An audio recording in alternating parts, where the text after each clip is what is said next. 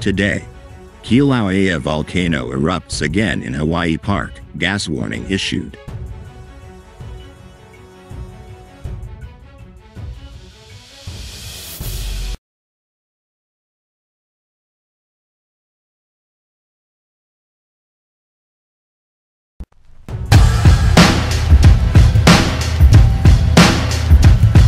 Hawaii's Kilauea volcano erupted again this week in a national park, prompting a gas warning from officials. Kilauea erupted briefly Sunday night in a part of Hawai'i Volcanoes National Park that remains off-limits to the public. Eruptions in the volcano's central east rift zone continued Monday night, according to the U.S. Geological Survey's Hawaiian Volcano Observatory. As of Tuesday, eruptive activity was increasing, but officials said there was no immediate threat to homes or nearby infrastructure.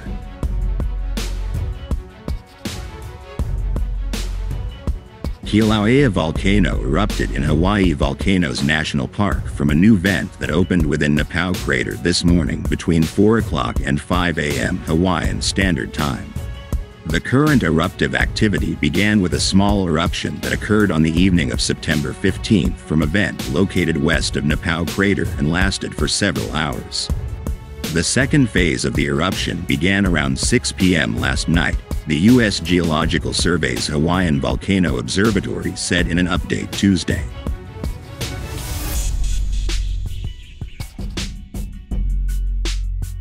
In a warning, the U.S. Geological Survey's Hawaiian Volcano Observatory said that volcanic gases, known as VOG, could be transported to other parts of the park by winds.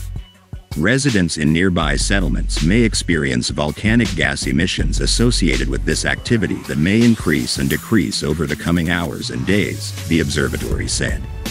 High levels of volcanic gases, mainly water vapor, H2O, and sulfur dioxide, SO2, are emitted during an eruption and can have widespread impacts downstream.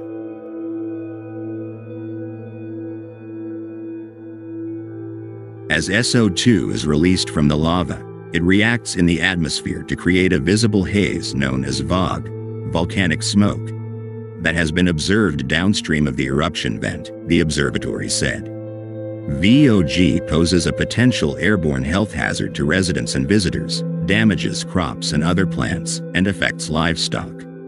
The park is home to the summits of two of the world's most active volcanoes, Kilauea and Mauna Loa.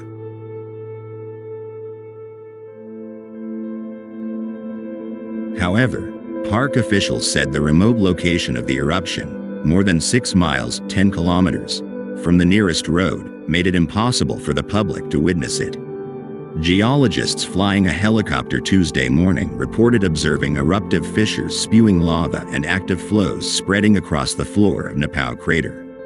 The volcano alert level, aviation color code, remains at watch orange.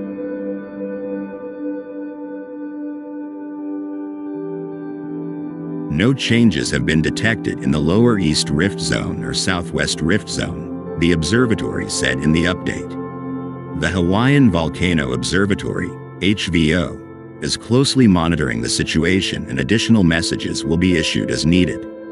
HVO will continue to provide daily updates for Kilauea volcano. If volcanic activity changes significantly, a volcanic activity alert will be issued.